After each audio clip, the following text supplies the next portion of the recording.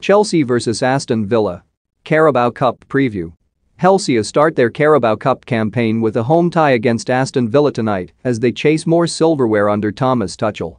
The two sides met in the Premier League earlier this month, with summer signing Romelu Lukaku putting in a masterful display as the Blues ran out 3-0 winners at the end of a game that was far more even than the scoreline suggests.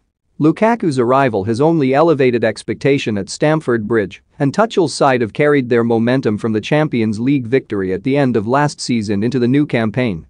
Villa, meanwhile, have taken time to click into gear after some significant turnover in their squad following the sale of Jack Grealish, but blitzed Everton with 3 second-half goals in an impressive display on Saturday.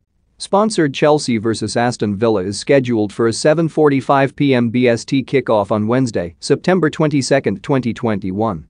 The match will not be televised live in the UK. Edouard Mendy has been ruled out of the third-round tie and is facing a fight to be back in time for Saturday's crunch clash with Manchester City.